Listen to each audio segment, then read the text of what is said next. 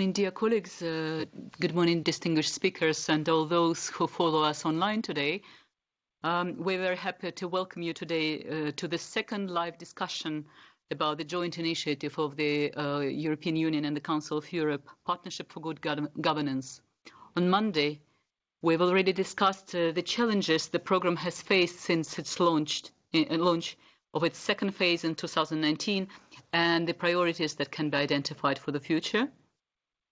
As we all know, and as for what will work, the ultimate goal of the initiative is to improve the lives of citizens in the Eastern Partnership region. This is also the general title of our event this week. However, our joint work to achieve this goal can be threatened by external shocks. And this year, such a shock that has changed the life of practically all of us, of all of you, all over Europe and all over the world, has been undoubtedly the COVID-19 pandemic. So today, we will focus specifically on how the Partnership for Good Governance in its work in the Council of Europe and the EU more generally have responded to the COVID-19, what lessons could be learned from this response in the Eastern Partnership region. We will look at how our priorities have been adjusted, at how our activities have been redesigned, and we will look at which other ad hoc measures have been taken. We will also see what best practices have emerged from this uneasy period. As the event goes on, I would like to remind to you that you can pose questions to our panelists using the Q&A question and answer panel on your screens, ideally indicating your country and the organization you work for or media outlet. Our panelists will do their best to reply to some of these questions. And finally, we would like to encourage all of our speakers to limit their interventions to 5 to 7 minutes and to mute their microphones after finishing. Dear colleagues, as we've already mentioned and as we already stressed on Monday during our first live session, we're all aware of the very difficult times the Eastern Partnership region is living through, with tensions mounting very high in our region. However, we would like to remind to all the participants and speakers of today's event that it's first and foremost about technical cooperation, and we trust that all the interventions today will focus on these issues only. We would also like to reiterate that all the statements and interventions from the speakers today are made by them in their own capacity and do not express the opinion, neither represent the official position of the Council of Europe. With that said, I would like to give the floor to our first speaker, who those of you who have followed us on Monday already know, Mathieu Bousquet, who is the head of unit at the Directorate-General for Neighbourhood and Enlargement negotiations at the European Commission. He has been working with the Eastern Partnership countries since the past 8 years, and Monsieur Bousquet manages bilateral assistance to Georgia and Moldova, as well as thematic assistance to all the 6 Eastern Partnership countries in the field of economy and the field of governance. Mr. Bousquet, the floor is yours. Good morning and thank you very much. Welcome to everyone. I would like, of course, to thank the panelists for their participation and all of those of you, who are joining online at this second live panel. I hope that between Monday and today you had some time, to go on the website to look at the numerous testimonials that we have on what the PGG has been doing over the last years. So today, we are going to speak a lot about COVID and the impact it has on the region, but also the impact it has on the PGG and how we, together with the Council of Europe, have reacted to support the partner countries in these times of COVID. It's very clear to everybody we're living in an unprecedented situation caused by the COVID-19, and as Commissioner Serhii put in his video message, unprecedented times require unprecedented response to manage the challenge ahead of us. And in that respect, it's important to show that the EU has shown solidarity and cooperation with Eastern Partnership countries. In a record time, the EU has put together a massive financial aid package, resulting in a joint communication of the global EU response to COVID-19 adopted on the 8th of April, so very rapidly after the outbreak of the pandemic at a global level. It represents a first response of the EU and consists of reallocation, reorientation, and acceleration of disbursement, notably of existing and not yet programmed funds. So the total EU support package for the Eastern Partnership countries includes 80 million euro for immediate needs that were already delivered, and about 900 million for short-term needs from both the regional and the bilateral allocation. What did we cover with that? And it's part of a Team Europe response. We've supported immediate health needs and resilience. So we put together a health regional action implemented by the World Health Organization, covering mainly medical supplies to 30 million, and we are going to increase that. We are supporting economic resilience, and particularly the SMEs, which have been severely affected by the crisis. It includes 130 million of new funds and more than 200 million of credit lines. I'm speaking in euro every time. While our de-risking instrument under the EFSD, the European Fund for Sustainable Development, will mobilize an amount of about 500 million, €500 million for the entire neighborhood to ensure that real economies can stay afloat. And the third point is support to civil society and vulnerable groups. An additional 10 million is foreseen to boost grassroots civil society actors in the Eastern Partnership to support and protect the most vulnerable, but also to ensure that we tackle disinformation and support free media in the East. This is also quite important. In addition, we've made available additional resources for a regional rapid response mechanism. This is about the regional funds, but of course we have reused our bilateral assistance to further reorient and accelerate the delivery of our existing programs to give support to also fiscal resilience. So we've given important amount of money to partner countries, 92 million to Armenia, 60 million to Belarus, over 30 million for Azerbaijan, over 183 million for Georgia, over 87 for Moldova, and almost 200 for Ukraine. In addition to that, we've provided macro-financial assistance package, which were adopted for Ukraine with 1.2 billion, Georgia 150 million, and Moldova 100 million.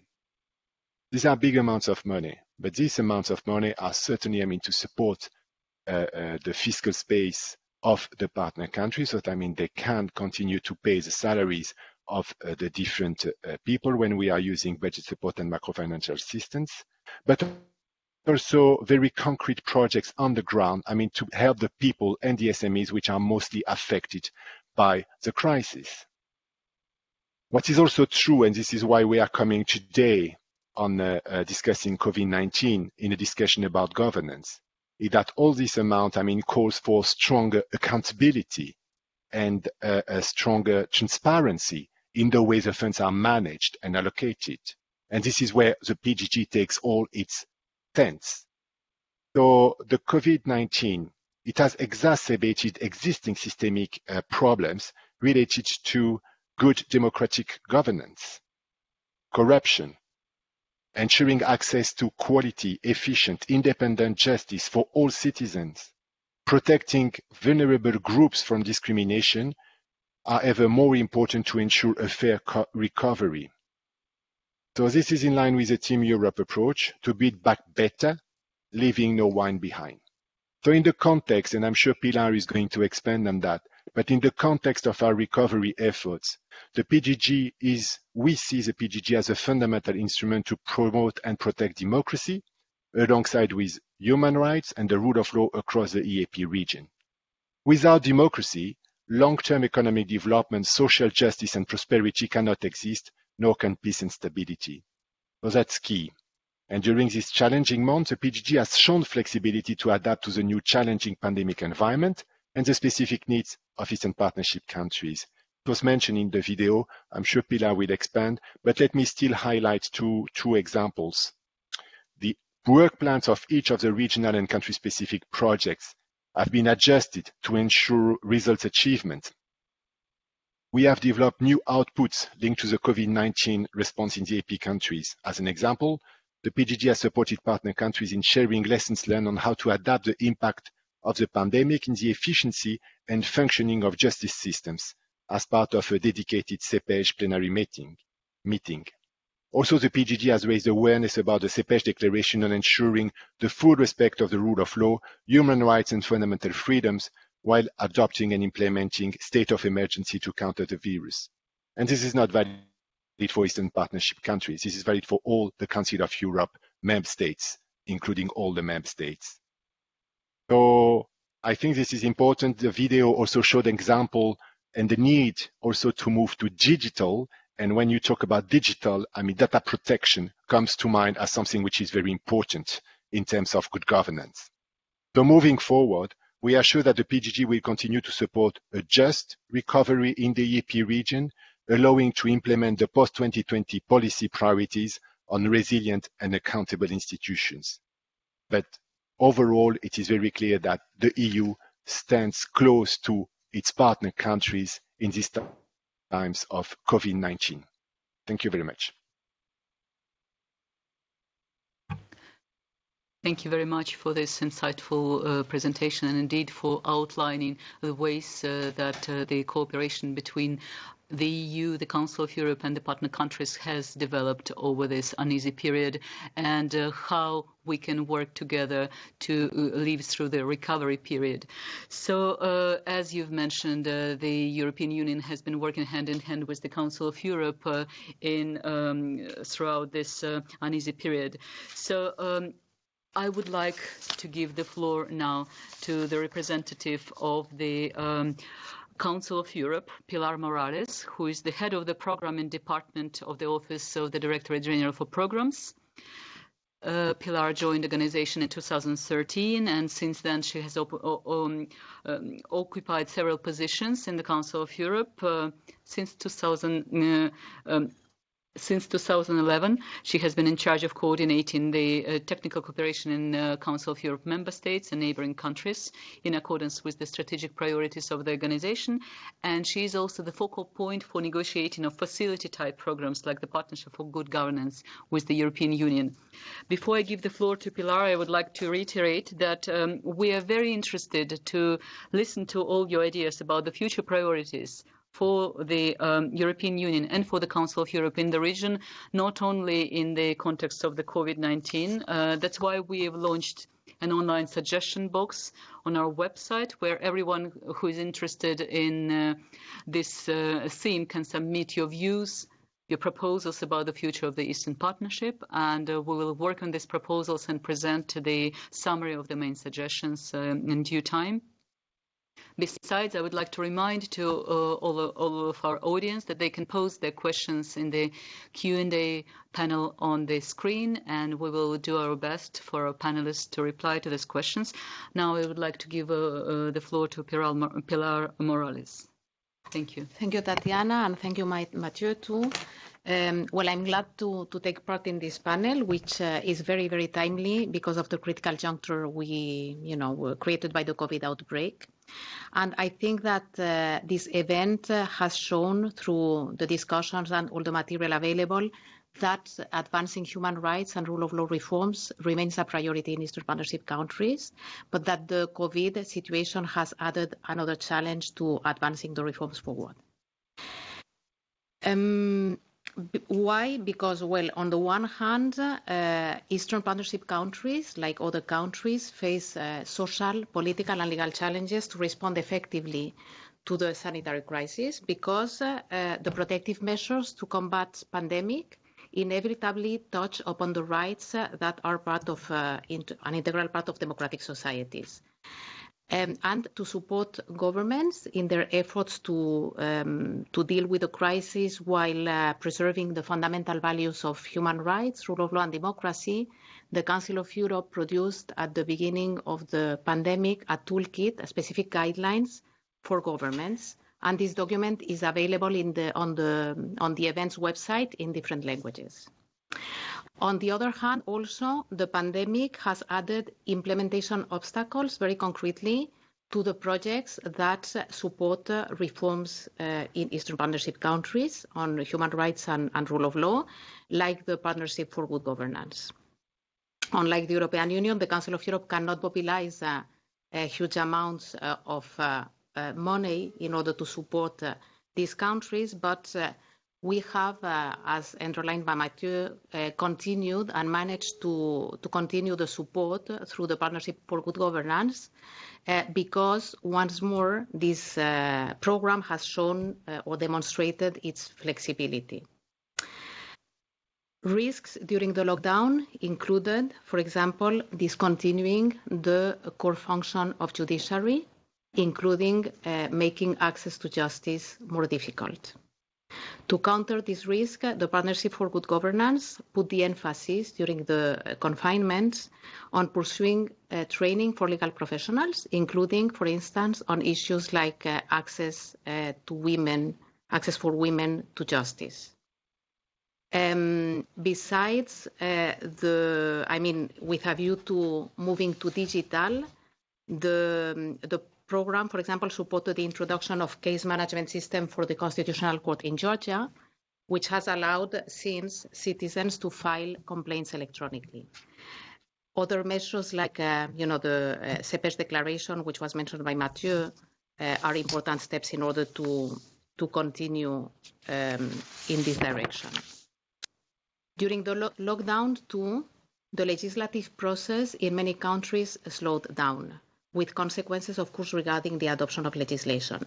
Despite this situation, the Partnership for Good Governance managed to do a considerable amount of work to continue alignment of legislation of Eastern Partnership countries with European standards. For this, we focused a lot during the confinement on desk work and research work. And an example in this direction is also the quick response mechanism, which, as you, I hope, already know by now, is a tool under the Partnership for Good Governance that allows to provide legal expertise by the Venice Commission. And during the confinement, the Venice Commission dealt with 4 requests submitted by Armenia and the Republic of Moldova, and the relevant legal opinions were adopted by written procedure. COVID also means additional difficulties for certain vulnerable groups in our societies who are unfortunately still subject to discrimination. To help them through the PGG, we took a number of measures. An example is the Georgian Bar Association received a grant to provide legal services to socially vulnerable families who were falling outside the social benefit system, and we identified these families together with the government. We also focused on protecting the rights of women victims of violence who are more seriously threatened in all our countries during confinement. In this context, we continued promoting the principles of the Istanbul Conventions through different means. In other areas too, the Council of Europe has tackled pandemic-related risks, for example, by training journalists to ensure free and timely information, which is very critical in times of, crisis, to report to the public on issues related to the pandemic. We also did training of media professionals in certain countries of the Eastern Partnership to promote a more responsible journalism in times of crisis. Also, some cooperation projects were able to deliver material and personal protective equipment in penitentiary institutions in the Eastern Partnership, therefore contributing to the government's efforts to protect the rights of persons deprived from liberty.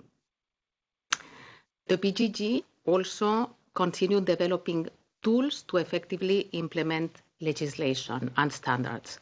I would like to mention in particular the HELP program. HELP is the Council of Europe Human Rights training program for legal professionals, which has demonstrated during this period to be particularly well adapted to provide targeted support during the sanitary crisis. And this has been shown in an increasing, very significantly increasing number of users of this online program of human rights. Only in the Eastern Partnership region, 2020 has already seen an increase of around 50% of the total users of help in the region, reaching almost 9,000 people. Hence, we can say that capacity building on the European Convention on Human Rights has continued during the COVID restrictions thanks to the help program. Of course, all this work has been possible through a common mobilization of the European Union, the national beneficiaries and the Council of Europe to adapt working methods to the restrictions in force. And we all know, and I think we're all aware by now, that online activities can simply not replace in-person contact. That's clear. But we have tried to do the best in our situation, in this situation. And I mean, we should also say that even in certain cases, this difficult situation has offered new opportunities, like, for example, mobilizing high-level experts more easily because they were available, or organizing online events to reach out to wider audience. And, well, this online event on the PGG midterm results is an example of alternative means of implementing activities. I would like to underline also that the continuation of the work during this period has only been possible because we've counted on a very strong commitment from the national partners in the Eastern Partnership region. And despite some technical difficulties here and there, overall, they have demonstrated, again, very, very strong commitment to the implementation of this program. And their participation online has been constantly very high quality and very active. And also, I think that the successful implementation of the program during confinement and the sanitary restrictions has been successful because of very close coordination between the Council of Europe and the European Union at all levels, including in the field. Well, this is a unique situation we've all been living since last March, and this will be most likely for all of us our very fundamental experience of the 21st century global society. I think we will all remember this, and I think this situation forces us really to think also in terms of innovation. So I'm looking forward to taking part in the debate, which should allow us to draw more lessons from the situation we've been living, our recent experiences, and to openly exchange on what can be improved. And I hope also that this will be possible thanks to observations from the audience. Thank you. Thank you very much, Pilar. As you have mentioned already, the cooperation with the beneficiary countries, the cooperation with the experts, with the participants of the projects from the beneficiary countries has been exemplary during this period. And of course, we all understand that the key goal of our work of this program is to bring national legislation and practice in the Eastern Partnership countries closer to the European standards and to help the national authorities in implementing these domestic reforms. So you already touched upon how COVID has changed the way the national authorities work in implementing these reforms. And now we would like to listen to hear from the representatives of the partnership countries themselves how their work has been impacted by the new realities of the COVID-19 pandemic and what lessons have they learned from this new experience.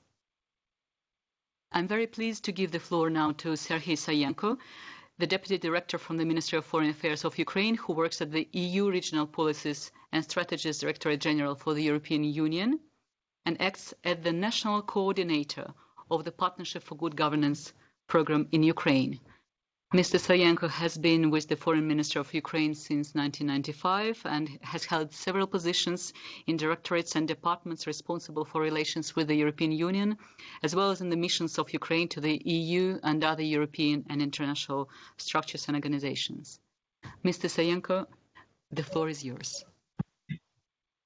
Thank you, Tatiana.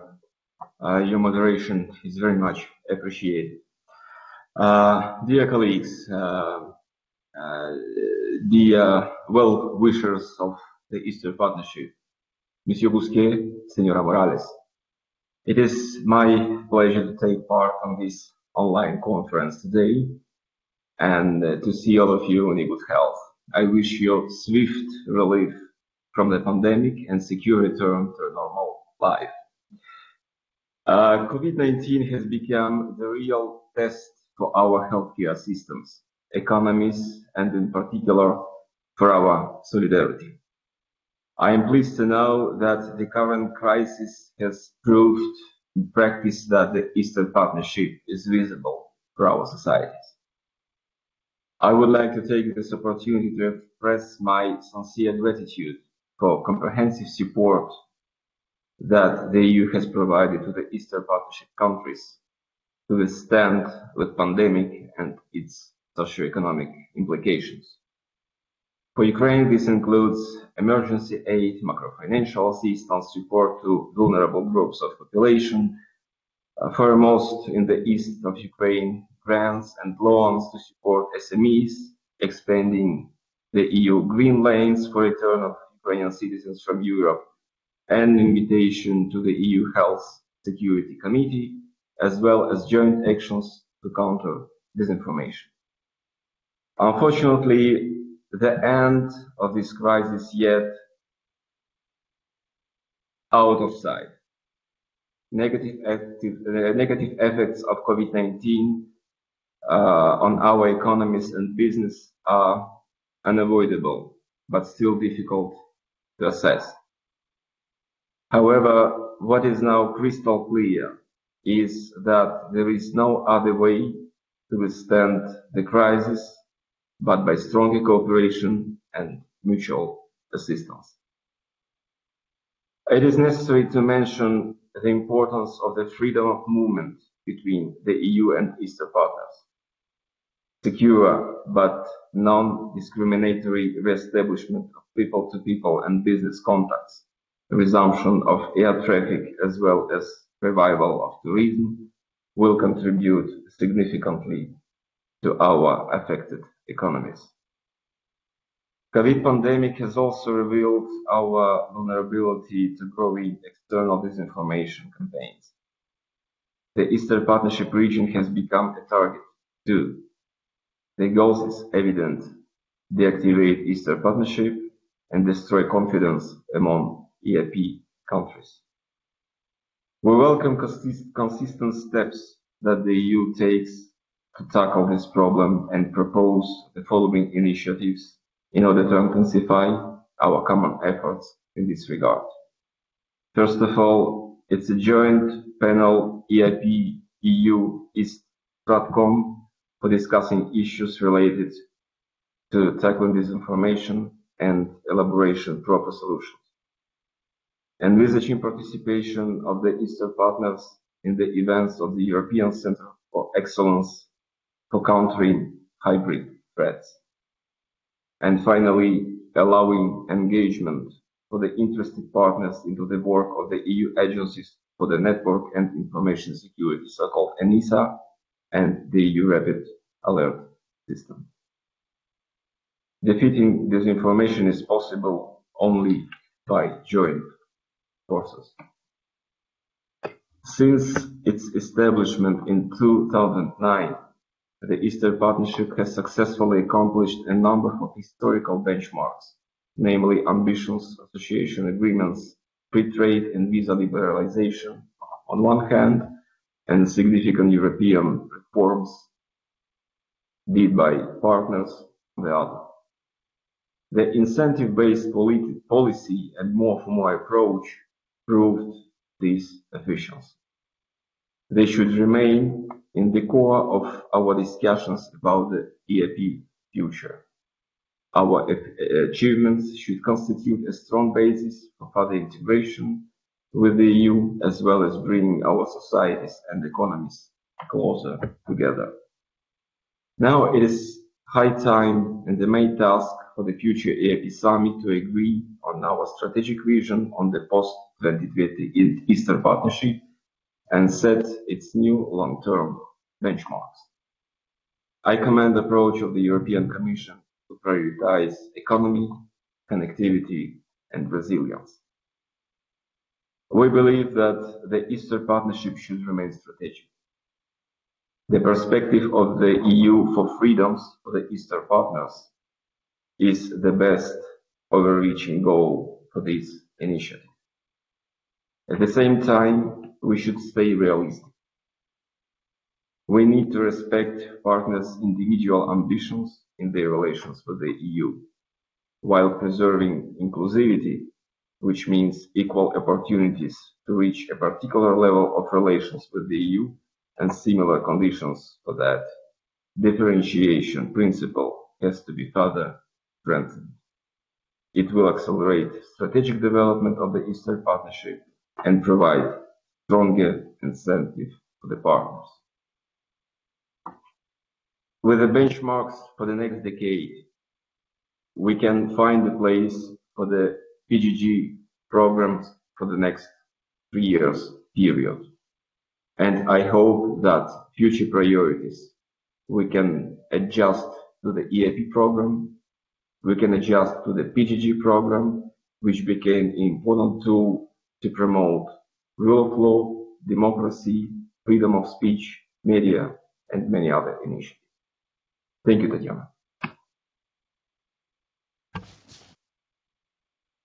Thank you very much, Mr. Saienko, for your intervention. It's indeed very important for us to have your views as the representative of the partner country, as the Partnership for Good Governance coordinator in Ukraine, on what challenges you had during the COVID crisis and what priorities you see in the continuation of the cooperation with the European Union and the Council of Europe.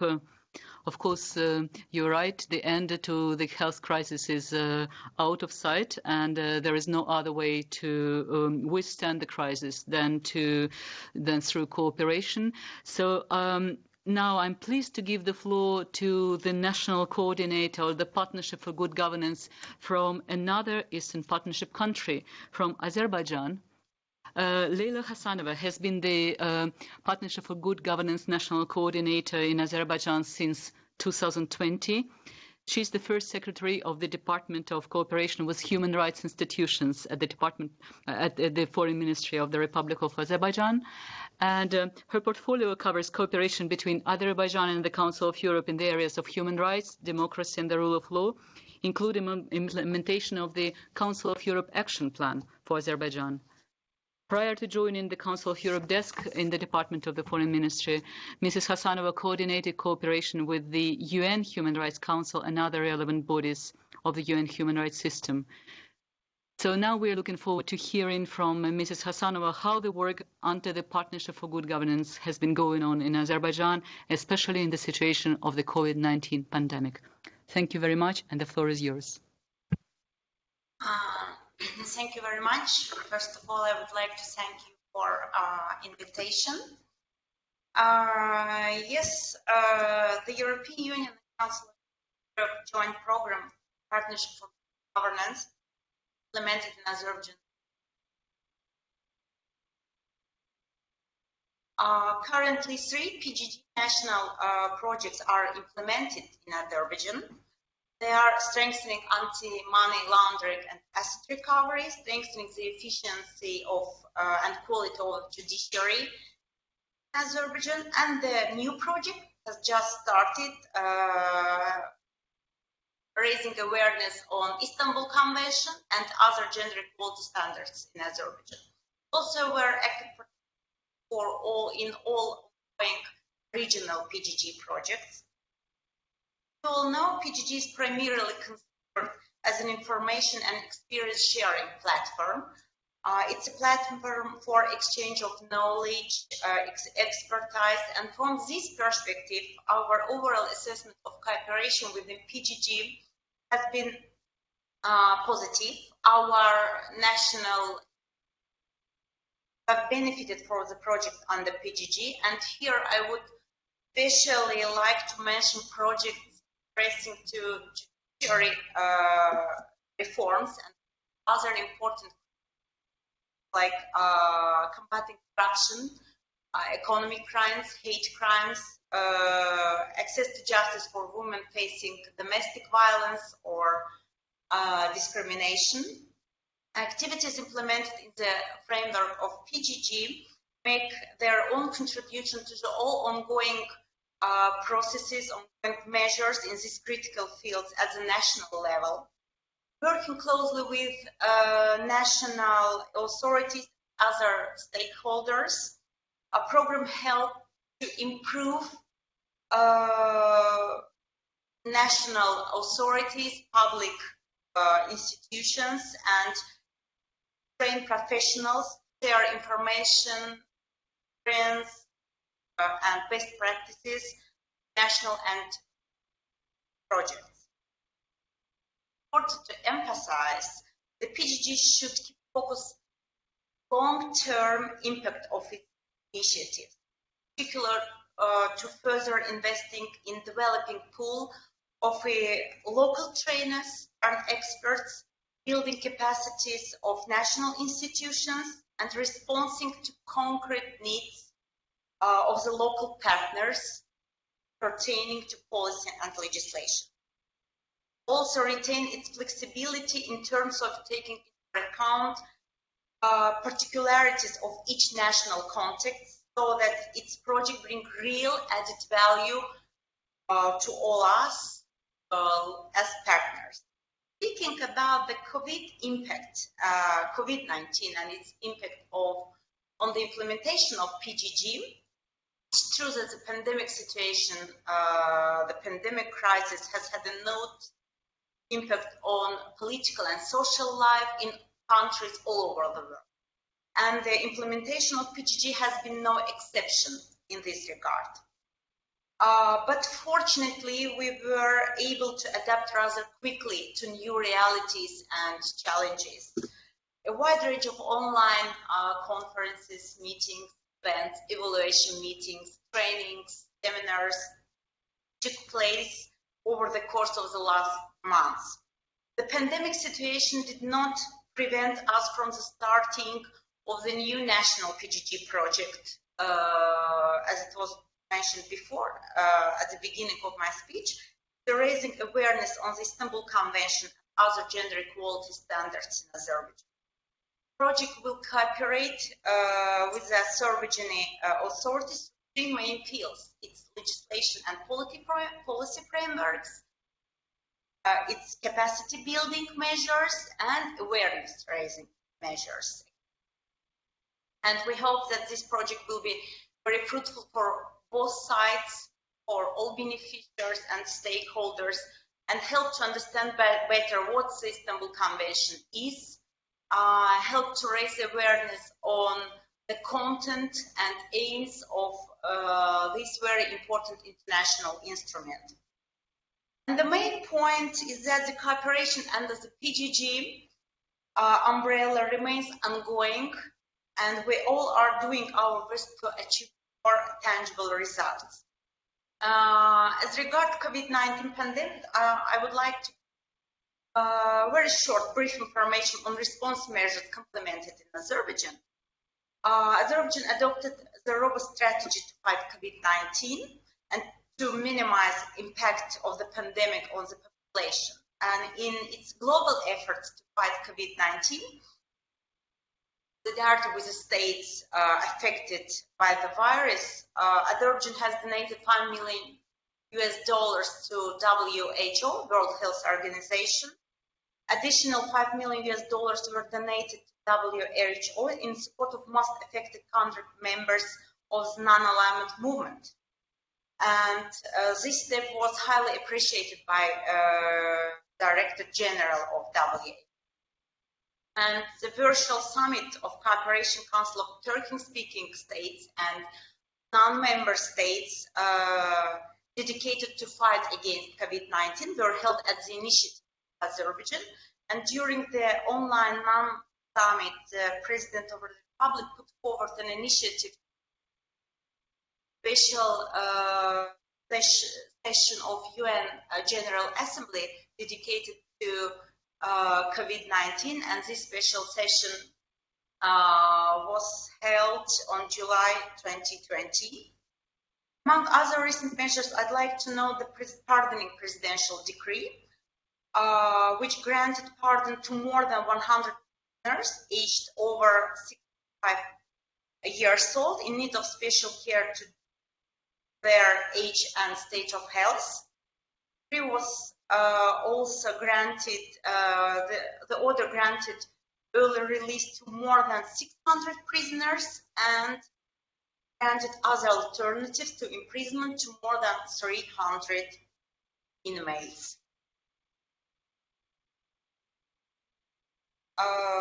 Let me just use my right of reply to briefly react to the groundless allegations made by the representatives of Armenia during the first day of our meeting with regard to the Nagorno-Karabakh conflict between our two states. As you are aware, 20% of internationally recognized territory of Azerbaijan is occupied by Armenia, and as a result of this ethnic cleansing by Armenia in Nagorno-Karabakh and surrounding 7 districts, 1 million Azerbaijan IDPs have been forced out from their native lands. 27 September, Armenia launched another aggression against Azerbaijan by intensively shelling the civil settlements and military positions, causing many deaths and injuries among civilians. Therefore, Azerbaijan was obliged to launch a counter-offensive measures using its right to self-defense under Article 51 of the UN Charter. This counter-action is aimed at enforcing Armenia to implement 4 well-known resolutions of UN Security Council, demanding immediate and unconditional withdrawal of the armed forces of Armenia from the occupied territories of Azerbaijan, as well as Council of Europe Parliamentary Assembly Resolution and 2085. Nowadays, Armenia regularly shells hospitals, courts in the Azerbaijani cities located far from conflict zone and front line, and already killed 27 and injured about 170. So we call on the world community to firmly condemn these war crimes perpetrated by Armenians. I really apologize to exceed the framework. We have to unfortunately give the floor to other speakers because the time is running short. Thank you for your attention. Thank you. Thank you for your intervention. We would like, as I said, to remind to all the participants that this event is about technical cooperation, and so basically we expect the statements to focus on this topic. To continue our discussion today, of course, we understand that no work to promote human rights, no work to promote democracy and rule of law is possible without the active participation of the civil society, of the NGOs. And that's why I'm very happy to give the floor to the representative of the Civil Society Association today, especially that this association is not based in the Eastern Partnership region. So it's quite interesting to listen to the experiences and about the work of the Eastern Partnership Civil Society Forum. So the next speaker is Sofia Strive, who is the co-chair of the Eastern Partnership Civil Society Forum and the EU coordinator of a working group in this forum, which focuses on good governance, human rights, and the rule of law. Sofia is working at the Swedish organization Forum CIV, which is an umbrella organization for civil society organizations in Sweden, where she is a coordinator of this Swedish civil society network for Eastern Partnership and Russia. The network aims to strengthen cooperation between civil society in Sweden and the Eastern Partnership region, and to raise awareness, to conduct political advocacy on human rights. Sofia has experience of working with gender equality issues in Ukraine and Georgia before. I give the floor to Sofia Strive. Thank you. And first of all, I wish to thank all of you for very interesting reflections, insight, and knowledge that has been shared by previous speakers today, but also this Monday. It is a pleasure to listen to others who also burn for this region and aims to ensure that the recovery now after COVID-19 and the future cooperation between EU and Eastern Partnership and EU, becomes as inclusive, sustainable, and effective as possible beyond 2020. So when Corona hit the Eastern Partnership region, countless of unforeseen things changed, and there are plenty of lessons that we can learn and conclusions that we can draw from this. However, I want to underline, just like Mr. Saienko did, that we are still not completely through this crisis, and we don't know for how long it may continue. And with that said, I will highlight two main things that we have identified as things that we can learn from these special times. Firstly, I wish to emphasize that the role of civil society has played in terms of support to vulnerable groups and people in need. Many civil society organizations quickly stepped up or adjusted their way of working to be able to reach vulnerable groups, especially those such as elderly, unemployed, homeless, and people living in poverty. And through fundraising and provision of food packages and other necessary items, the civil society organizations in the Eastern Partnership region has proven to be essential for these people to live through the pandemic. Moreover, the civil society also played a key role in supporting professionals in the healthcare sector. And when local governments did not manage to adjust to the quickly changing reality, the civil society did to a large extent substitute key governmental services.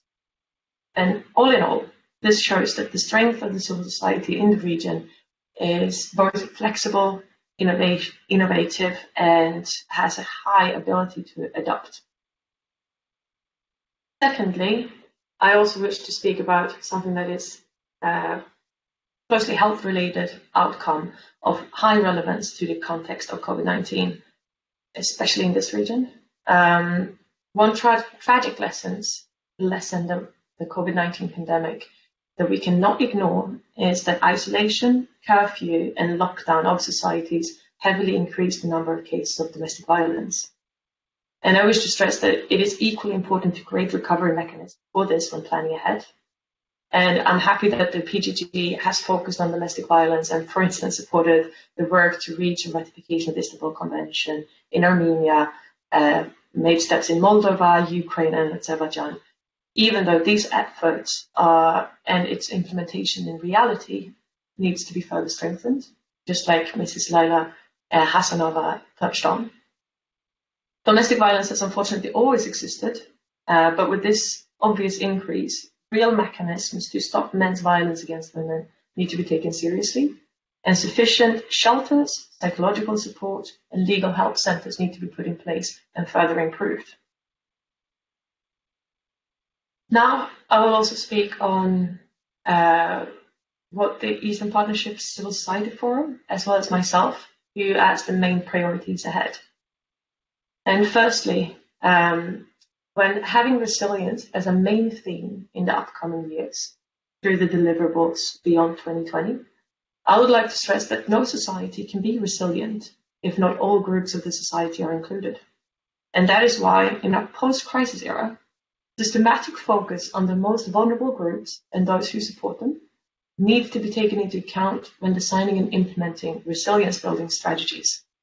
Groups that have to receive more attention in this regard are people with physical and mental disabilities, youth, LGBTQI people, unemployed, and elderly.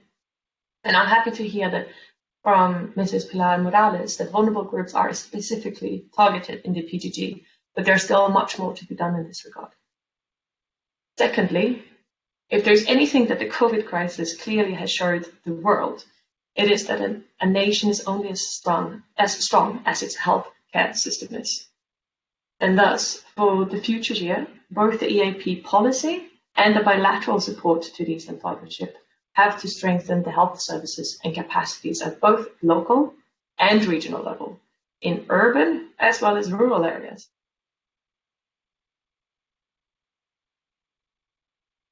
And access to improve the quality of medical education. For instance, The curricula in medical schools had to include trainings for epidemiologists, which currently is lacking to a high degree. I also find it important to note here that an increased capacity, accessibility, and quality of health services, with that I also mean mental health services, such as psychological assistance. And thirdly, a strong and independent civil society and media has played a vital role in speaking up against governments and local leaders when democracy is at risk, when rights are being disrespected, or when people are mistreated or silenced. And this has clearly been shown both in light of disinformation connected to Corona, but also when restrictions are being used to silence oppositions and when the result of an election is not respected. And it is therefore vital that EU continues with its targeted support to local civil society and independent media in this region, both as an actor in enabling an inclusive recovery, but also in its role for monitoring governments' actions to fulfill promises and respect the voice of its citizens. And in this regard, it is important that the grants given to civil society and media are both large and small in their size. That's the only way that it could reach organizations of all size, all scope, and all capacities, which is important to continue to do. It's also important to continue with support to regional cooperation, and I really want to stress this to further emphasize that the Eastern Partnership is a region that is stronger together. There's much more than I can say here, but the time is very limited. So for those of you who are interested to learn more, I would recommend you to visit the website of the Eastern Partnership Civil Society Forum, where we have published policy papers with further recommendations. Thank you so much for your attention, and I'm looking forward to the discussion. Thank you very much, Sophia. It is indeed very important to hear the voice of the civil society, to hear about the problems on the ground, especially with the most vulnerable groups of the society that very often have very little possibility to present their viewpoints. And so that's why we would like to thank you for your intervention. And we would like to thank all the distinguished speakers for their presentations. Now, let's look at the questions that we've received for our panelists. If you don't mind, we will do as we did during the first live session. We will go. We will look at the questions that we already have. So sorry for looking at my phone while you were speaking. I was basically looking at the questions that we were receiving.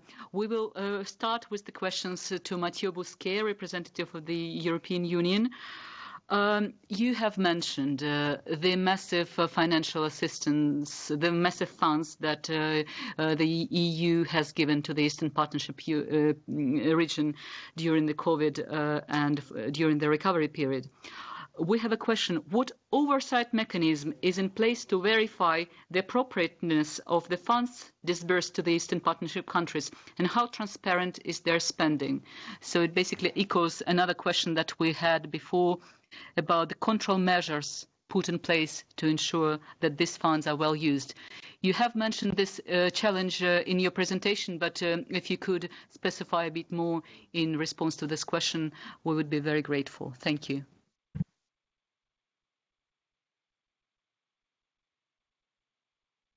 Thank you. Indeed, when we are talking about these big amounts, of course, it's important, to think about what are the oversight mechanisms. I think, I'd like first to start by a more general point, which is our support has been targeting different components of the Eastern Partnership societies. So, and I think everybody recognizes, and that was also Sophia's intervention just right now, the need to target also the vulnerable people. So it's very important to know that the crisis has accentuated existing fractures in the societies of Eastern Partnership, but also EU societies, and it has affected different categories of population differently. Sophia was talking about the difference between cities and rural areas, about different regions, but also women and men, people with disabilities. So this is something that we really need to tackle in the future. As we emerge from the crisis, we need to reverse those accentuated fractures. And this is why, we need to target our assistance to the most vulnerable. And as I mentioned, part of our assistance was targeting the most vulnerable people. And we do that working with civil society organizations in particular. I think on the oversight mechanisms that we have with civil society, we have plenty of mechanisms, to ensure that the civil society are spending the funds in the way they say they will manage that. And we have good experience in that respect. That's the first element. The second element is support to SMEs. It's important to keep the economy working. This was mentioned by Mr. Saienko as well. And we are providing access to finance to SMEs, particularly on the working capital, so that they can continue working in this period of crisis. We work with IFIs, with banks. We are using the mechanisms of the international financing institutions and the banks in the loans and the preferential loans that are given to the SMEs. The third part is direct support by the Commission contracting directly a number of partners, for example, WHO, to procure medical equipment. I can tell you that the financial regulation that is imposed to us, is quite tough, and the accountability is big on that. So on that, I think we have a full oversight and accountability, including by the Court of Auditors. Now comes the fourth part of this support, which is direct support to governments. And this is where we have received a lot of questions from citizens, from EU and from Eastern Partnership about the accountability mechanism. And I guess the question here is targeting specifically that. Sorry, I was a little bit long, but that's just to make the difference between all the figures. And we have two major mechanisms, to provide support to partner countries, to the government, is a macro-financial assistance and budget support. And here we have inside the agreements with the partner countries some mechanisms. For example, in the MFA, we have a clear line that says, the payments are conditional to the respect of rule of law, human rights, and democratic standards. So that's a condition, and we are making an assessment before making the payment, whether this is in place. That's about the MFA. The same in the budget support. But in addition to that, responding to this need of further accountability and transparency, and this echo very well what I was saying on Monday. The tolerance to corruption, the need has really decreased. The need for further accountability is now much more part of civil society, and the citizens want to know what is going and how it is taking place. So we are supporting the watchdogs, and civil society is part of them. Independent media. So we are strengthening our support on independent media. We are strengthening our support on anti-corruption policies. This is what we are doing with the PGG, anti-corruption mechanisms, but also, with OECD. And of course, there are also some institutions that do exist in partner countries. The Court of Accounts, the audit institutions in each country. For example, one of the programs we have with one partner country, I don't want to name it, we have put a condition that the fund that we are going to support are going to be specifically looked at by the Supreme Audit Institution of this country, which is a very reliable institution, and that puts all the results in public domain. The transparency is key. Watchdogs, public procurement is also key. In another country, I don't want to name here, in another country where I work very hard with a partner country to ensure that public procurement is fully transparent and is accessible to everybody. It's also public procurement online, which limits the capacity of corruptors to corrupt the public institutions. Vigilance of CSOs and of the citizens is essential. It was mentioned on Monday, and we need to continue on that. So I think this is also part of the recovery mechanism, and Mr. Saienko mentioned it. It needs to be inclusive. We really need to think differently. The building back, and this is why also President von der Leyen said, we will build back better. And in the better, we have the inclusivity, we have the sustainability, we have the sustainability at large, but we have also the better governance, democratic standards, human rights, and rule of law. I think I tried to respond to your question. Sorry, I was a little bit long, but I wanted everybody, to get the feeling about our support. Thank you very much indeed for this comprehensive response to the question, and especially for the information about the mechanism that you use to control the usage of the funds that are put. I have a question for Pilar, it's a more general question, I would say. So, it's a question from Azerbaijan. As the COVID-19 crisis has been unprecedented, don't you think that it's better to concentrate efforts on more basic needs? For example, providing medical materials and aid that advise on legislative reforms? Why should we keep focus on human rights while there are more pressing needs? Yeah.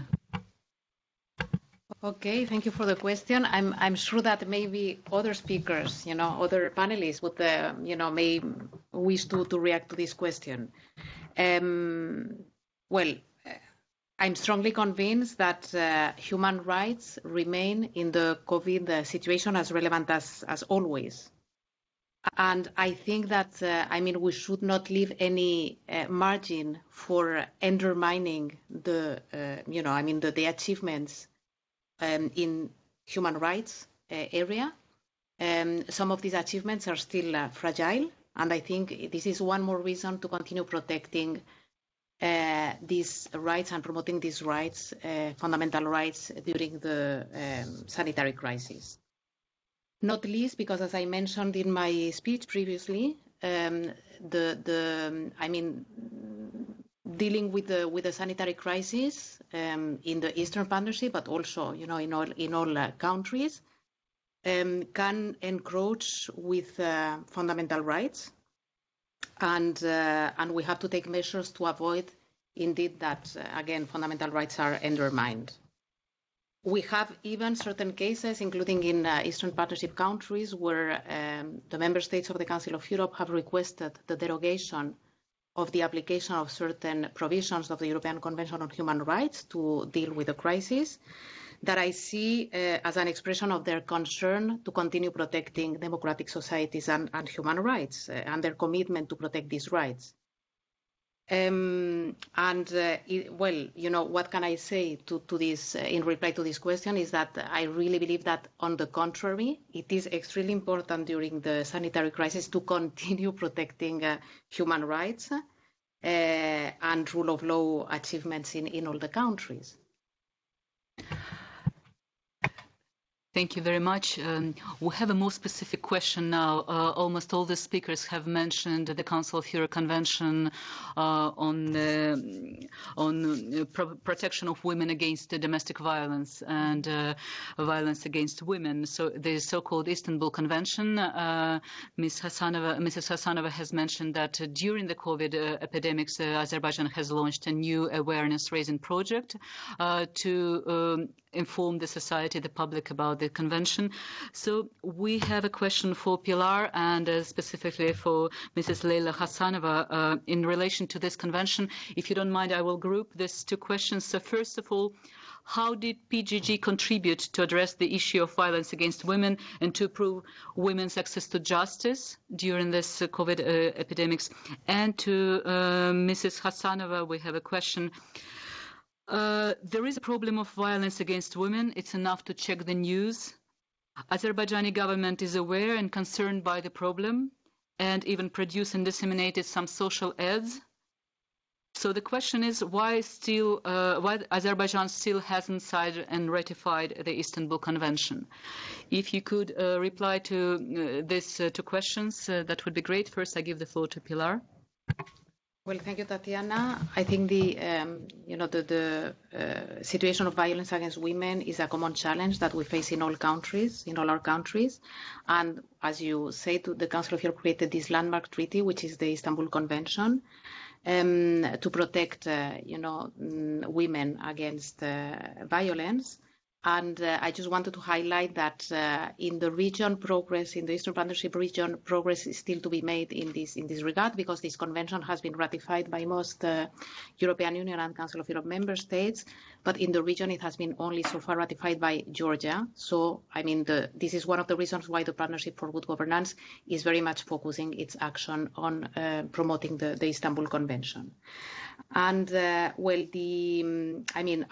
mention what the Partnership for Good Governance has done during the confinement, during the lockdown on this specific matter. But I also want to remind that, we have this toolkit for, that was prepared at the beginning of the lockdown for governments, so that they could deal with the sanitary crisis effectively while protecting human rights and rule of law. And this document, which again is available in 14 languages on the events website, also refers to the situation of victims of crime, including victims of domestic violence. And noting that during the sanitary crisis, there has been everywhere an increase of reports showing that the policy of isolation and confinement has led to increasing levels of domestic, sexual, and gender-based violence. And so the action that the Council of Europe has taken is, of course, in line with the Istanbul Convention, and we've made a big effort to disseminate in all member states, including in the Eastern Partnership countries, information about the principles of the Istanbul Convention and made recommendations to the governments in order to protect the victims, to continue prosecuting the crimes against these people. And now we're speaking now specifically about victims, women victims of violence, but we don't have to forget that we have other categories of vulnerable people, like children, for example, who can be victims of violence. And in line with the Lanzarote Convention of the Council of Europe, governments have been encouraged to put in place, for instance, like access helplines, so that children can speak about their abuses. And well, as part of the Partnership for Good Governance, of course, we've pursued during the lockdown the efforts to promote the Istanbul Convention. So work in this has not stopped. And regarding specifically the question of access to access of women to justice, we've continued putting in place first of all, the HELP program to train legal professionals to facilitate access of women to justice, but also the mentoring program that started as part of the PGG has continued being put in place. A lot of awareness raising work has been done at all levels, high level professionals at the national level, but also NGOs' role in raising awareness about gender equality and the Istanbul Convention and so on. And I invite participants also to consult in the online event the information which is available regarding the the achievements so far in this specific area. Thank you very much, Pilar. Now, Mrs. Leyla Hasanova, if you could briefly respond to the question about the plans of the Azerbaijani government regarding the Istanbul Convention. And we have another question for you, if you could maybe respond to it as the second part of your response. How do you assess the performance of national authorities in implementing cooperation projects by adapting to the COVID situation? So if you could give, say, a few words about that, that would be great. I would like to remind our speakers to remain brief in their responses, because we are slightly running out of time and we still have quite a few questions. So I give the floor to respond to these questions to Mrs. Hasanova.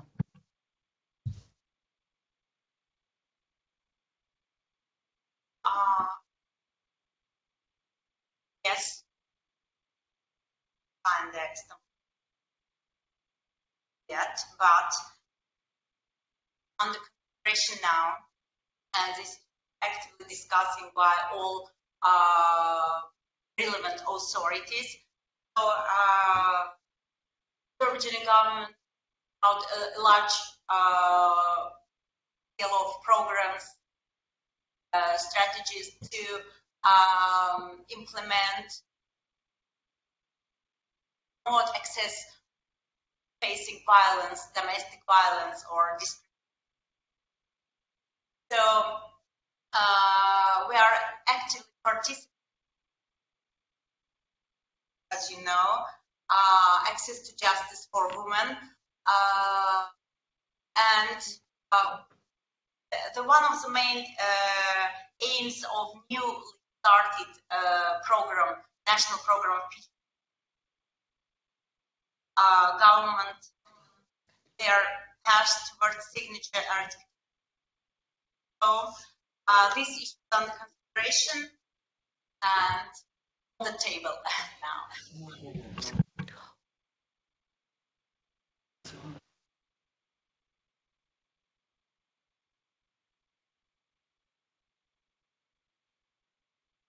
Thank you very much. Even though the technical quality of the connection was quite poor, so I personally couldn't hear a lot of your response. But thank you for outlining the position of the Azerbaijani government regarding the Convention on Violence Against Women. We have a short statement and a question from the EU delegation to Ukraine. So first of all, the European Union delegation to Ukraine would like to thank the colleagues from the Council of Europe implementing joint EU CoE projects in Ukraine in rule of law area for great cooperation and partnership. And the question is, will future, and this question is again fed by the COVID situation, will future PGG projects add regular online activities to their assistance toolkit? Our work under COVID-19 restrictions has proven their efficiency, and if used to a wider extent, online events, which don't require elaborate logistics, will allow for more project activities on the same budget. I don't know whether this project is, whether this question is too technical to reply, but if either Mr. Saienko, for instance, could reply whether he sees this as a possibility, and then maybe EU and the Council of Europe representatives could add. Thank you, Tatiana. Well, actually, I mentioned also that we appreciate very much all types of initiatives, agenda, and the action plan provided by the PGG for Ukraine and for the Eastern Partnership countries. With all necessary initiatives we need to implement to do internally. The point is that, well, COVID requires restrictive measures. That's true, but anyway, we are already adapted to have consultation process, negotiations, technical meetings. Anyway. Through online video conferences, we can negotiate, we can talk, we can assess. What about the budget? What is concerned the budget? Well, it is not pure topic of my house actually, but anyway, we are open, we are free to consider any initiatives we have on the table jointly with Strasbourg, Brussels, for EU delegation. We have a set of priorities for the next EaP programs or benchmarks for the next decade, and I see already the place for PGG involvement. And I would like to say that we stay as a partner anyway on the PGG program, and I think we'll be able to continue our dialogue jointly with the EU and Council of Europe to implement priorities defined by all the sides within the PGG program. Thank you very much. Indeed, the question relates to a larger extent to the organization, to the technical side of the issue. But it's very good to have your view that online activities have proven quite effective during this period. So I would like to ask Pilar Morales if she can add something. Thank you, Tatiana. Very briefly, I will reply on the basis of thorough analysis we've carried out, regarding the implementation of all projects of cooperation during COVID. I think, as we have already mentioned, we have to underline that online activities can simply not replace face-to-face work. I don't think this is feasible in the long run. We have managed, as part of the PGG and other projects, to continue, to ensure business continuity of project implementation. But we have done an important effort to adapt the activities. So the activities we've implemented online are not necessarily those that were planned in the beginning, because we've noted, for example, that large-scale and long events are very difficult to organize online, because it's very difficult to retain the participants' attention during a long period, and it's very difficult to organize an online event with many participants. So, for example, what we did is, in order to ensure specific training, we were doing several trainings instead of one, as initially planned. But also, we noted that it depends very much on the nature of the projects. Whenever you have a project which is politically sensitive, it is much more difficult to organize, to run the project online, for sure. And also, if one of the conclusions, from our side is also, when we are going to start a new project, to launch a new project, it is very difficult to do online, because you need, in the beginning, this contact, person to person with the partners. This being said, of course, in reply to our colleague in the European Union delegation in Kiev, we will, we're drawing lessons from this experience, and there are also good things from, that we've learned from this confinement experience and online activities. And as I mentioned earlier, in certain cases, it has been more easy to mobilize certain high-level experts because they were available more easily if they don't have to travel. Or we've used also events to have more participants, so to reach people, for example, also at the level of the regions and not only in the capital, and so on and so forth. So we will draw lessons from this, and the idea is that we will also in the future plan the activities in a way that whenever it is possible or better to hold an activity online, we will of course do. And I hope also that very soon we will be able to move to hybrid types of events, where we will have the possibility to have participants at the national level meeting in the country with experts, international experts online. So we're already moving from one stage of the implementation related to COVID to a different one, which will be a little bit more open and more efficient. Thank you. Thank you very much, colleagues. As the time is running short, I would suggest we have a question for Sophia about the civil society, and then we have a more general question. I'll read it out. I'll read out the question to Sophia. Do you think that civil society organizations in the region have been hit harder by COVID than other actors? And the question with which we would like to conclude the discussion, it comes from Ukraine again. Because of the COVID-19, the Eastern Partnership countries have introduced unprecedented restrictive measures. Many of them are still in operation. How do you assess the impact of these restrictions on the performance of key indicators and midterm results of the second phase of the PGG? So I would imagine that's rather for the EU and the Council of Europe. But first, let's listen to Sophia and whether the civil society has been more affected by COVID than other actors of the society. First of all, thank you for the question. I think it's important to look at this. It's fairly difficult to reply to that, because I don't know if it's valuable to compare actors and who has been the most affected by COVID-19. Simply, everyone has been affected, and from my point of view, every citizen is part of civil society.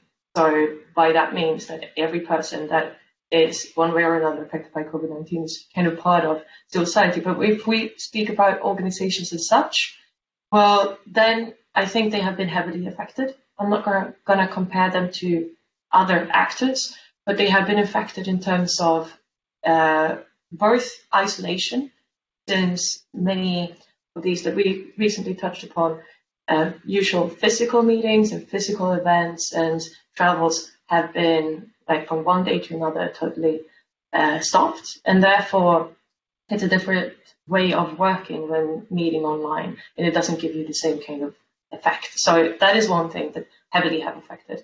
Then secondly, to implement projects has also been adjusted to a whole new reality, and many projects that civil society is running have adopted, but it takes different time frames to adapt to a new reality depending on what you work with. So some have been affected more heavily than others. But in terms of those civil society organizations that support vulnerable groups and people in need, women especially, and people that are usually not taken care of seriously in the societies, those organizations have seen a huge demand and a higher increase of people in need. It has put people in vulnerable positions because of unemployment. It has put people in vulnerable positions due to health-related cases, not only health connected to COVID-19, but health-related things because the health sector has been under so much pressure. So everyone else have also been affected, even if you have other illnesses. So it's this crisis has kind of slammed the whole society, and with that, it also affects those that work with supporting the society. And I want to come back to here the previous questions that, if I understood it correctly, it asked why focusing on human rights when there are other things should be focused on first. And I think this is something that I really want to take the opportunity to stress, that you could view, let's say, economic development or whatever you want to focus on as one main focus. But if you don't have the fundamental human rights put in place first, there is no economic development that will be built in an inclusive and sustainable manner. So that's why, by focusing on creating human rights for all, that's the only way that we can reach some kind of development, be it economic or environmental or anything else, because this is kind of the basis that we need to build a society on. And that's why supporting civil society to come back to as strong as it was before the COVID-19 hit us is essential. Thank you. Thank you very much for this response. Now I would like to give the floor to Mathieu Bousquet with response to the question how the unprecedented restrictive measures applied by the Eastern Partnership states have impacted the results, the midterm results of the PGG. And if other speakers would like to add to his response later, we would be pleased to hear those.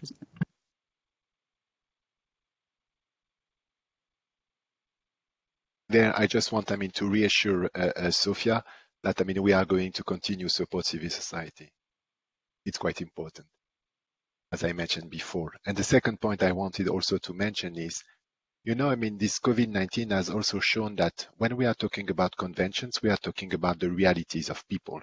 And the example of domestic violence and the Istanbul Convention is a clear example, as was mentioned by Mrs. Hasanova. So what is important, there is an idea that these are abstract discussions. No, it's very concrete. It's about people. It's about gender violence. And in the COVID-19 times, this has been exacerbated.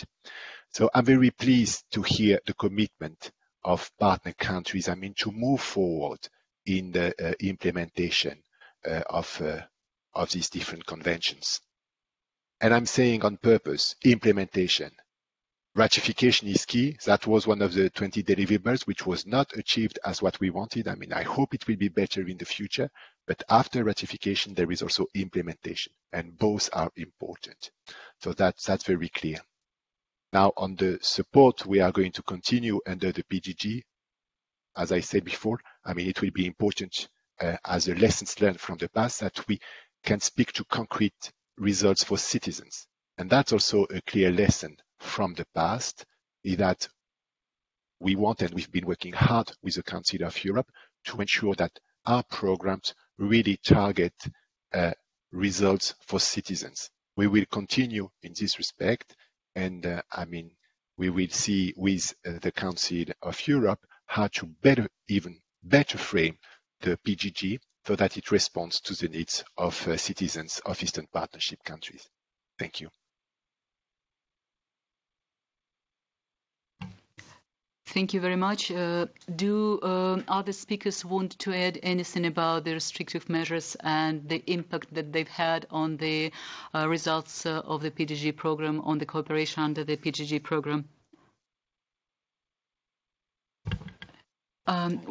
Well, if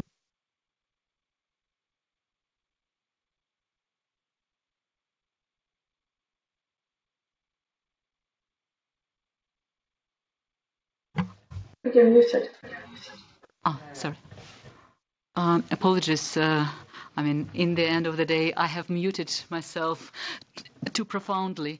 We would like to, if other speakers don't have anything to add about the impact of the unprecedented restrictive measures in the Eastern Partnership region on the rollout and on the results of the PGG, well, if we don't have the speakers who would like to add something, then we would suggest closing this online debate. And if we have more questions, we will reply them in writing or forward to the panelists who were present today. So we've looked back over these 3 days,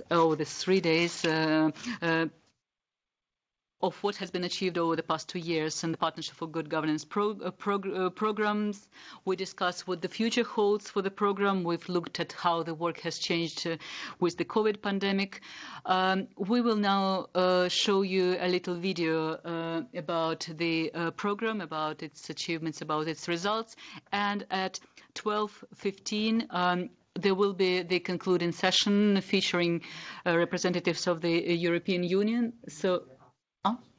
Sorry, apologies. I've been corrected here. So immediately after the video, so that you don't have to lose your time, we will have a concluding session with Lawrence Meredith, who is a director of the Directorate-General for Neighbourhood and Enlargement Negotiations of the European Commission, and with Verena Taylor, the director of the Office of the Directorate-General of Programs of the Council of Europe. So now the video and then the concluding session. Thank you very much.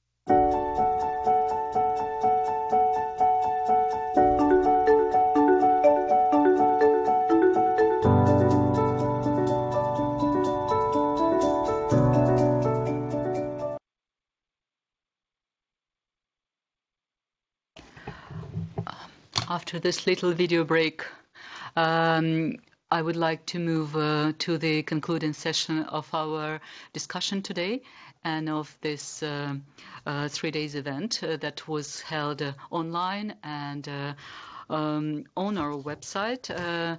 You can still consult all the testimonials, you can take the quiz, you can submit your suggestions about the future of the Eastern Partnership region of the EU and the Council of Europe cooperation and work in this region.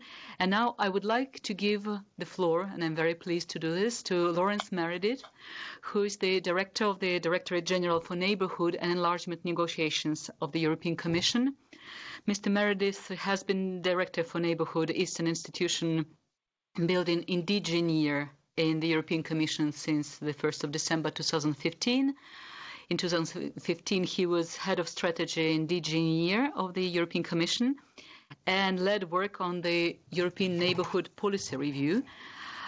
Previously, he has worked for 10 years in enlargement policy, both as the Head of Strategy and Head of the Kosovo Issues Unit.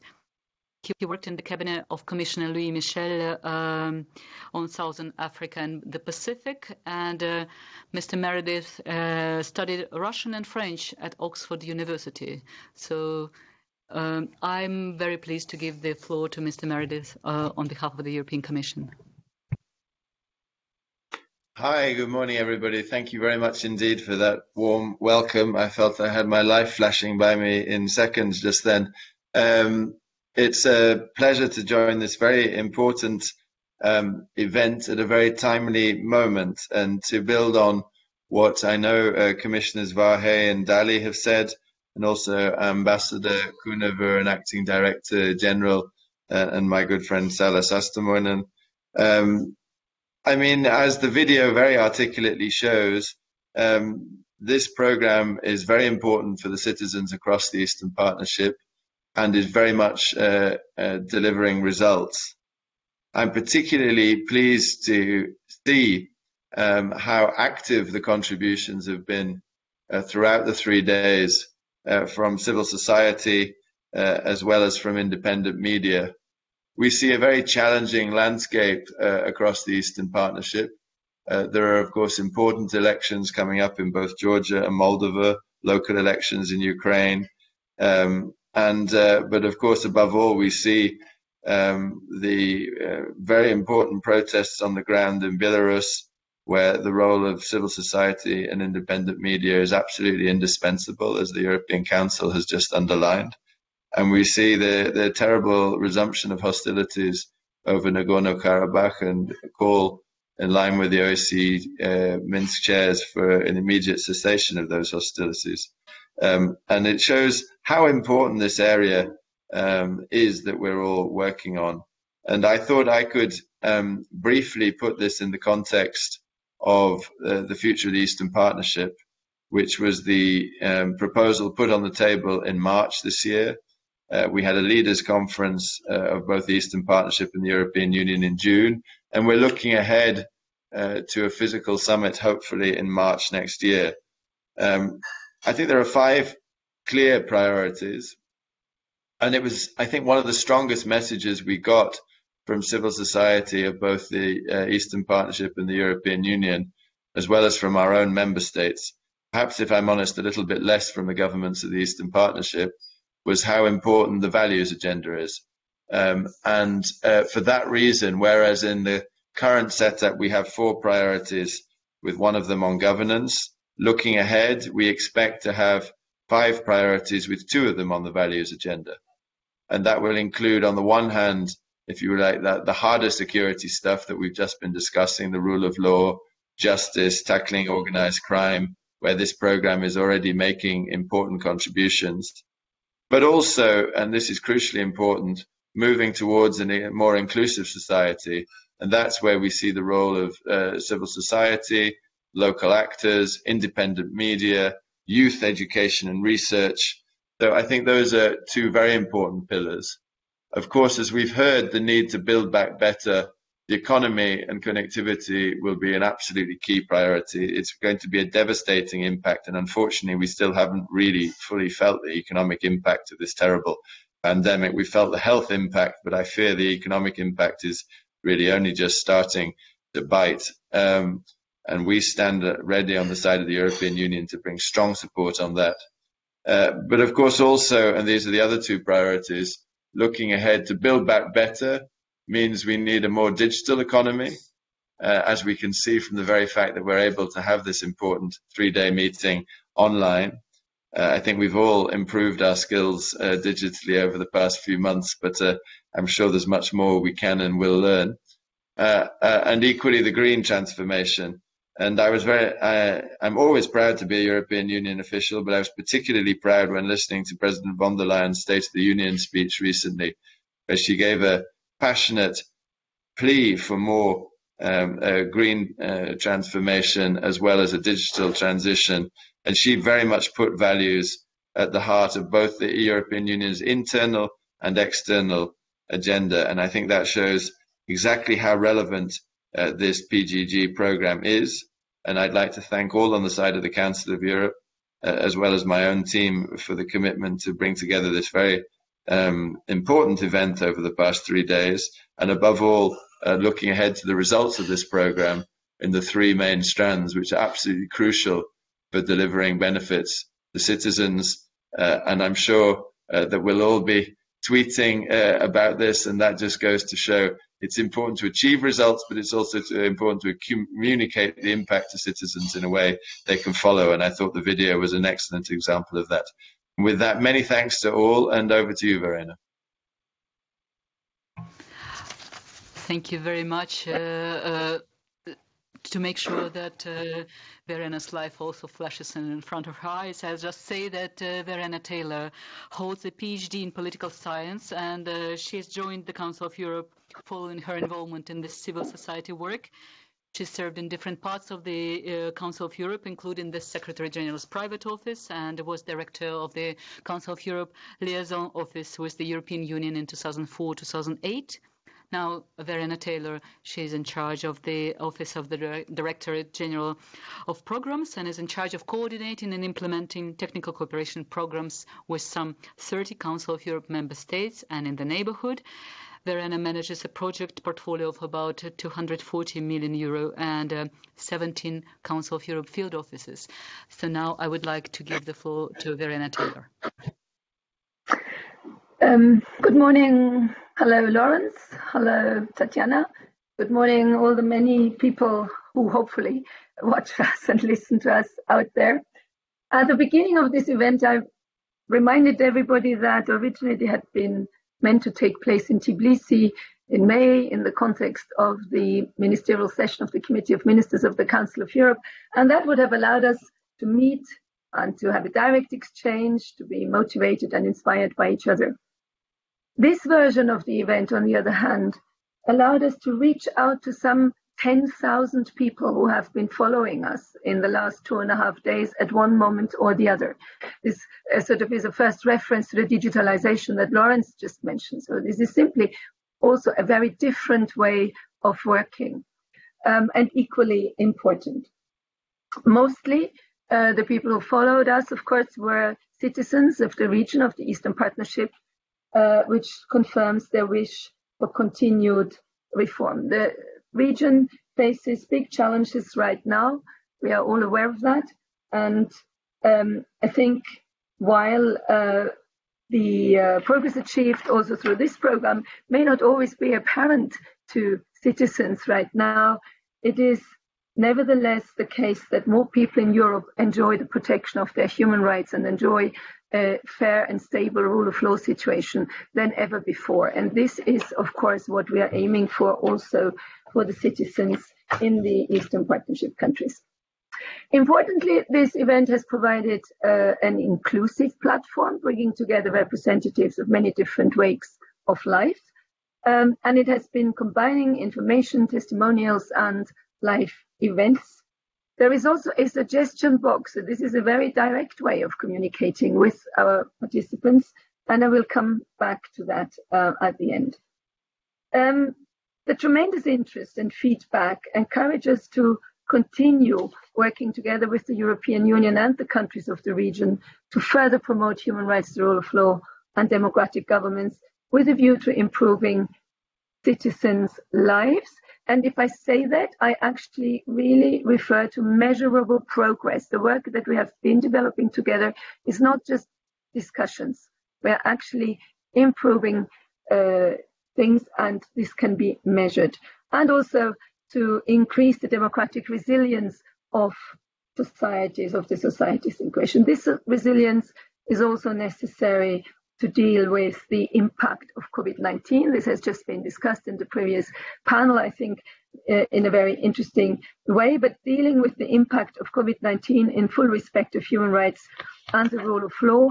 And in this context, I would like to not only say that, of course, the PGG has proved to be a very flexible instrument that made it possible to quickly introduce alternative working methods, to continue work towards the objectives we have decided on together. But I would also like to perhaps refer to the COVID-19 toolkit for Council of Europe member states that were launched by the Secretary-General of the Council of Europe during the peak, the first peak at least, of the pandemic, and which is designed to help ensure that measures taken by member states during the crisis remain proportional to the threat posed by the spread of the virus and are limited in time. So I think this is something for those who are interested you can find on the internet. During these 2.5 days, a number of priorities have been mentioned and discussed, and the future referred to. Lawrence just also did that. Of course, what we will finally do, what we will finally focus on, depends also on the parameters the European Union deliverables set and the monitoring recommendations of the Council of Europe monitoring bodies suggest. I should nevertheless like to mention some ideas that were left with us in the suggestion box, because this is really what people said and not just what we as international organizations or institutions say.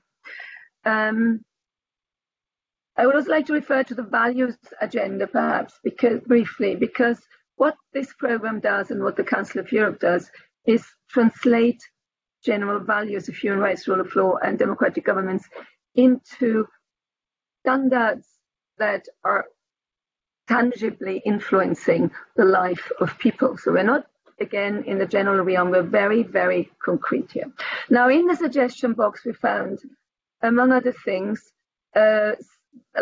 quite a few requests to work more on human rights, which is, of course, underlying all our cooperation, but not explicitly, very much touched upon at the moment.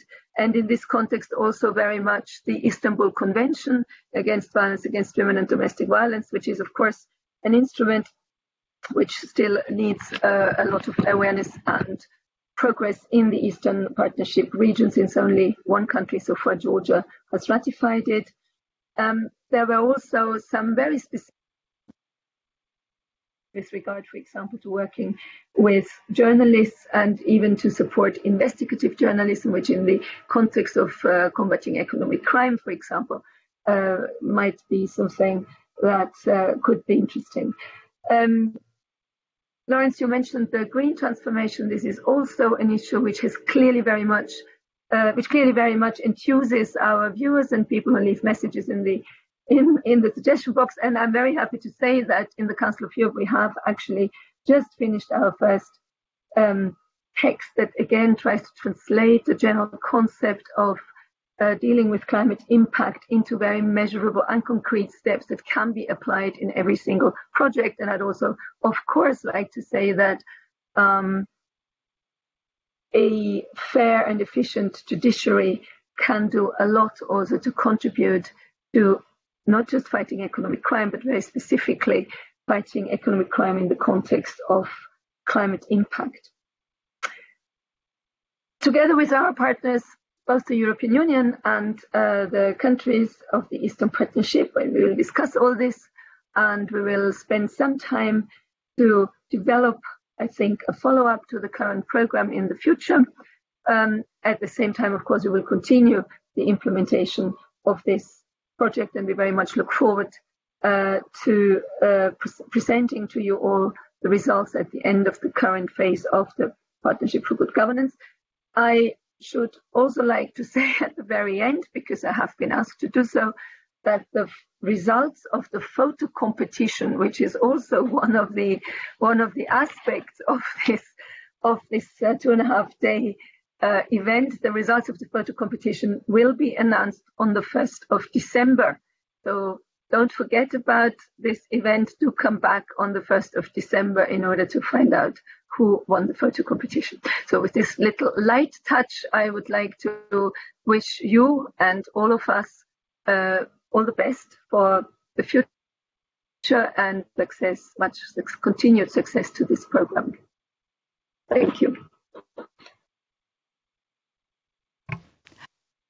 Thank you very much for this concluding remarks. And indeed, we encourage everyone to visit the website, not only on the 1st of December, but before that as well, to take the quiz, to look at the fact sheets in all the languages possible of the Eastern Partnership region, and to and we are going to work for you, and we're going to work together with you until the end of this phase and further. So thank you very much. Keep tuned to the work of the PGG, and of course, keep safe. Goodbye. Thanks a lot.